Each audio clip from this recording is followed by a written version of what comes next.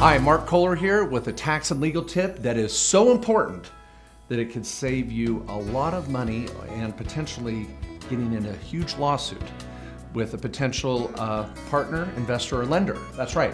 This is all about how to classify the person you're going to be working with or persons that are providing money to you in your small business or real estate project.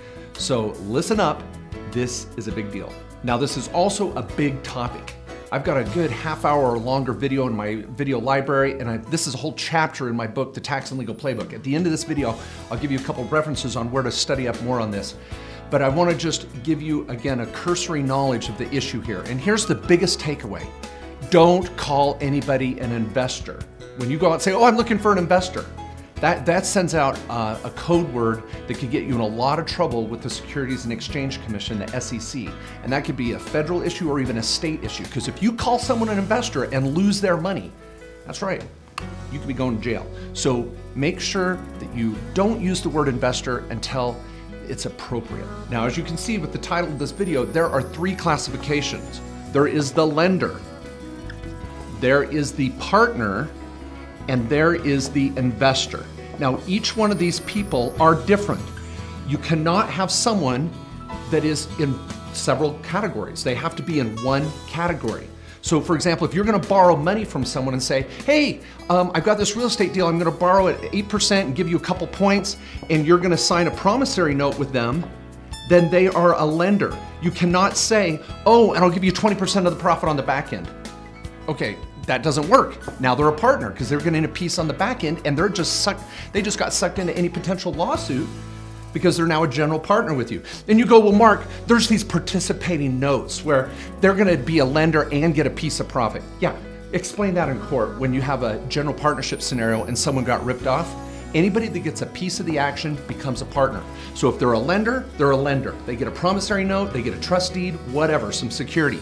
That's great. Lenders are cheap. We want lenders because you just give them interest in a couple points. But if you want someone to put money in your project, we're talking partner. Now, I like the partner option because it's the safest option for securities issues. And you're not gonna call them an investor, you're gonna say, do you wanna partner with me? And it could be in a business or a real estate project, and they're gonna get a percentage of the deal. And they're gonna put money or services in the project or deal, right? They're gonna put in money or service. And you're gonna document this bare minimum with a joint venture agreement or some sort of partnership agreement. That's bare minimum. I'd like to see an LLC structure with even S corporations in the mix, or at least just a basic LLC with an operating agreement.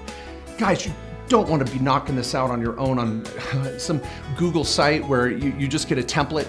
These are major important legal issues. And if you're gonna be partnering with someone for thousands of dollars, you don't want to play lawyer in this situation. And I get it too, you don't want to spend thousands and thousands of dollars with this, but get a document, have a lawyer review it, and warn you as to some of these issues. It's something that we do all the time in our law firm very affordably for clients.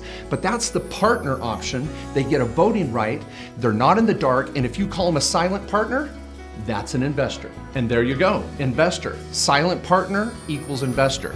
They're gonna put in money and then they don't get to vote, you're gonna sit back and you're gonna do whatever the heck you want with the project, right? That's what you want.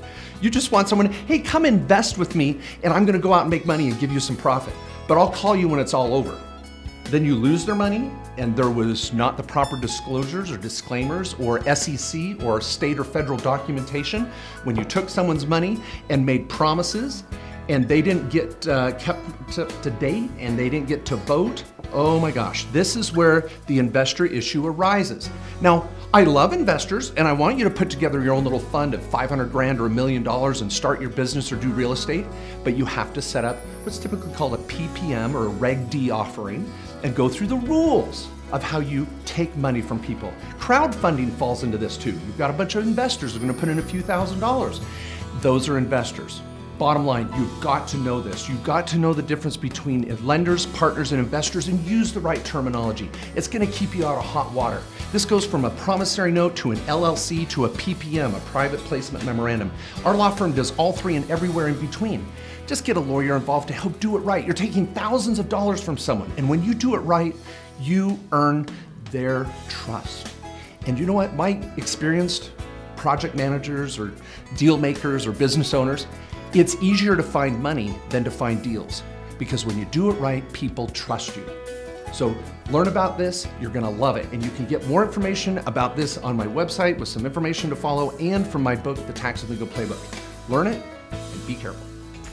Thanks so much for watching, and if you found that helpful, please look in the description below. I've got links to my tax and legal library, my QuickBooks training videos, how to start a small business, 50, 60, 70 videos, some as long as 30 minutes explaining more information on tax and legal strategies that will change your life. Also, if you'd like to subscribe to my newsletter or check out my social media links, please click here. They're weekly free tips and strategies and articles that you'll find extremely helpful. And I would appreciate it if you'd subscribe to my channel. I've got so many videos here I produce every week on my YouTube channel, and I'd love to give you a ping every time I shoot a new video. Thanks so much, and keep living the American dream.